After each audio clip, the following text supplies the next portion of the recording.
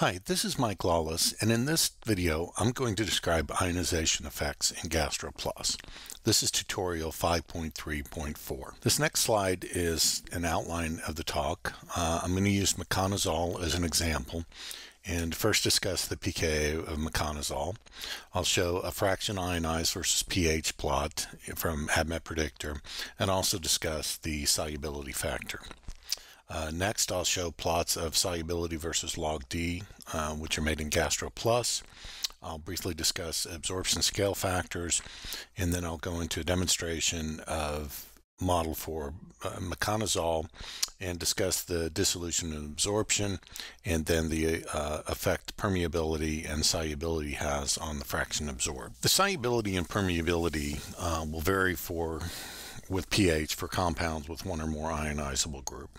Solubility increases with increasing ionization, whereas passive diffusion permeability decreases with increasing ionization. The pH in the GI tract can vary from 1.7 or less in the stomach to 7.5 or more in the ascending colon. Proprietary equations are incorporated into GastroPlus to calculate the solubility versus pH and log D versus pH plots, and these are used to describe the dissolution and absorption of the compound along the GI tract. This next slide shows the pKa of Miconazole. It was experimentally measured and reported in a 1999 publication in Pharmaceutical Research, where they obtained a value of 6.12 for the pKa of Miconazole. The ADMET predictor prediction is 6.28, so a pretty nice prediction for that pKa. Both these pKa's are close to what they are in the GI tract, therefore the solubility and the log D will vary in different regions of the GI tract. And then these two images down here are for Miconazole. It's a compound containing 4 chlorine atoms and 2 phenyl rings, so it's a fairly hydrophobic compound. This imidazole ring up here can be protonated, and at pHs below 6.28, most of the compound will be in this form. Above that will be in the neutral form. On the right is distribution of the microstates. So the y-axis is the fraction ionized, and the x-axis is the pH. This red line here is for the protonated compound down here, and the blue line is for the neutral form up above.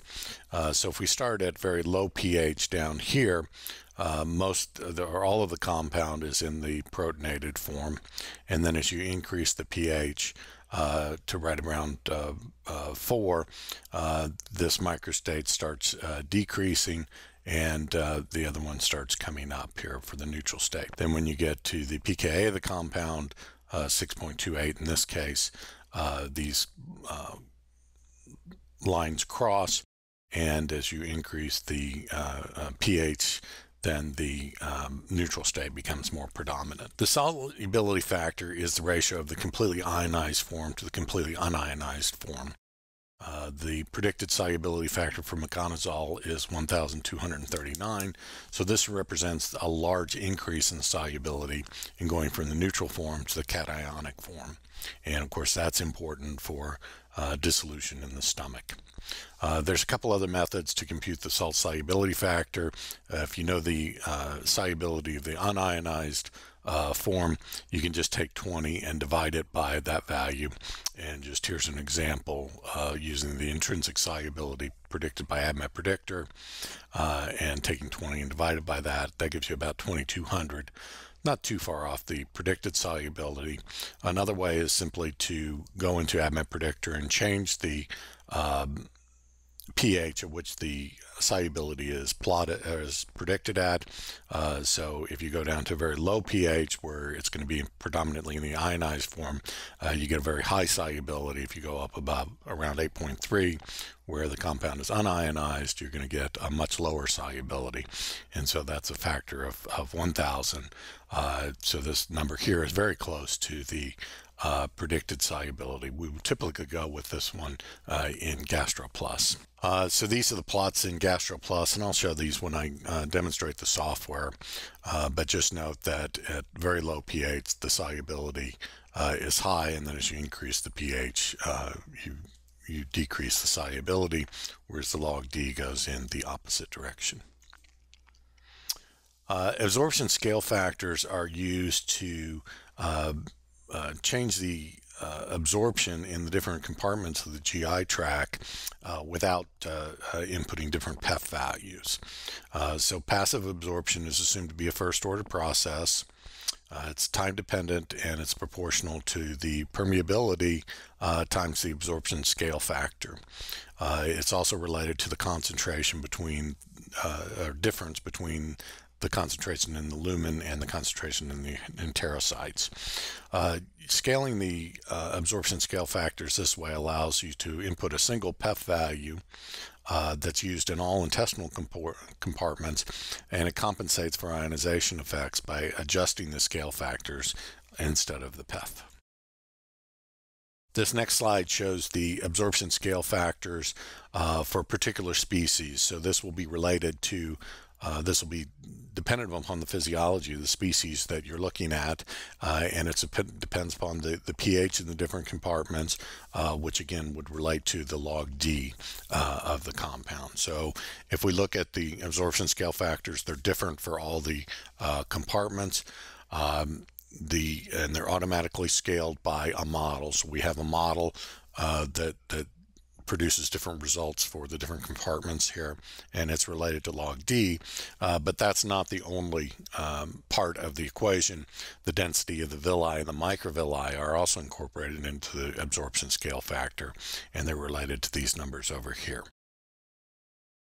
I've imported Miconazole into a GastroPlus database. We'll take a look at the log P here is predicted to be 5.81. We can click on the pKa table, and you see that the pKa of 6.28 was imported along with the solubility factor. This plot is of the solubility versus pH, as I showed in the slides. You can also change this to a log plot, and you see here from a little below 4 down to around 7, 6, the solubility decreases as you're increasing the pH. For the log D, the value increases as you're increasing the pH through here. I'm going to use a 500 milligram tablet, so I'll specify 500. And you'll note that the dose number increased due to the increase in the number of milligrams here. Here's the predicted solubility. It was 0.009 as I showed in the slides. In GastroPlus you get a little bit more accuracy, or a few more decimal digits. The PEF is 9.8, which is fairly high, and that gives it a green light as far as the absorption number. So this would be a low solubility, high permeability, or class 2 BCS compound. We'll go into the pharmacokinetics tab, and I'm going to put the observed clearance of 0.65 liters per hour per kilogram, and then we'll just go in and do a simulation. So after 24 hours, the simulation is finished, and you see that you have very high fraction absorbed and oral bioavailability of close to 100%. We can go into the graph for the compound, and let's look at the regional absorption as we go down the GI tract. Most of the compounds absorbed in the duodenum, then the jejunum, and then decreases slowly until it gets up to the cecum, where it increases up to 12.5%. If we look at the absorption and dissolution plots, the systemic circulation and the amount into the portal vein cover up the amount absorbed. So the blue, or the cyan line, is the amount absorbed. The red line is the amount dissolved. And you see what that the compound is dissolved very quickly. This all occurs in the stomach, where you have a lower pH, and so you have fairly high solubility, and so you have quick dissolution in the stomach.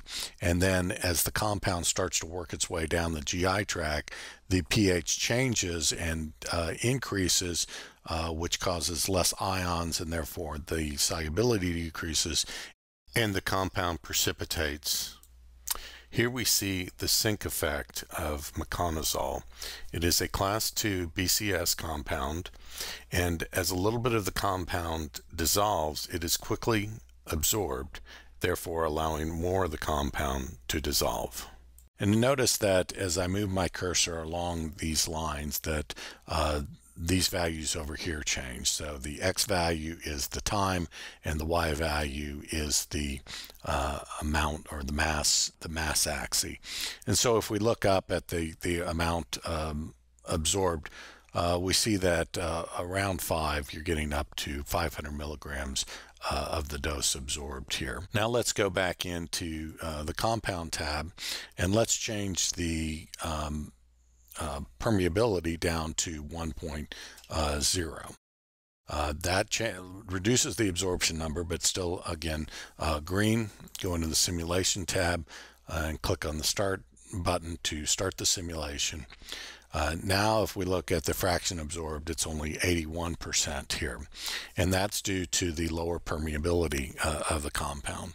And if we look at the graph again, you see that now with a very low permeability, the amount dissolved dips down all the way to 100 milligrams and then slowly rises as the compound is absorbed. What's happening here is kind of the opposite of the sink effect. In the first example, when you as it worked its way down the GI tract, a little bit of it would absorb, and because you have such high permeability of the compound, that would kind of clear the dissolved portion of the compound. It would be absorbed. This would allow more of the compound to be dissolved. So this is called a sink effect for the compound. And this sink effect is dramatically decreased now that we've decreased the permeability of the compound down to 1. So now let's go back in here and let's look at the solubility. Let's increase the solubility by an order of magnitude, increase that up to 10. Now the dose number decreases a little bit for this compound. If we go into the simulation and start that, after 24 hours, you'll see that now we have almost 100% fraction absorbed here.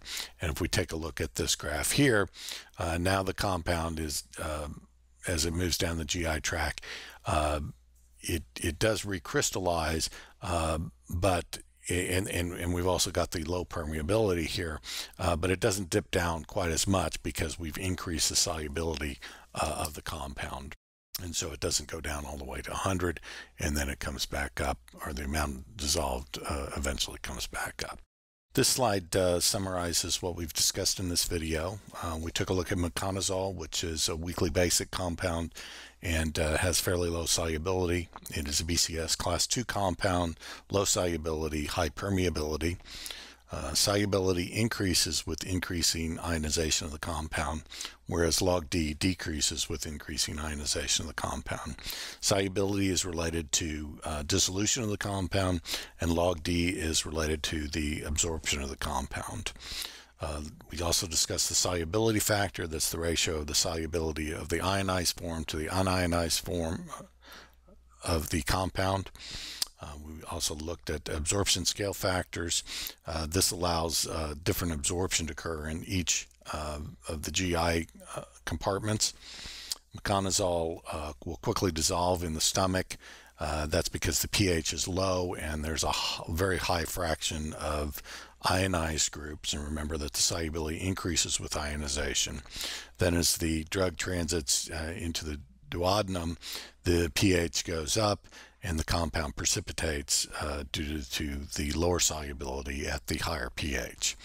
We saw the sink effect, that the dissolved compound, if it's quickly absorbed due to the high PEF, and then this allows more of the compound to dissolve. So eventually it all dissolves in the GI tract and is absorbed into the portal vein and then into systemic circulation.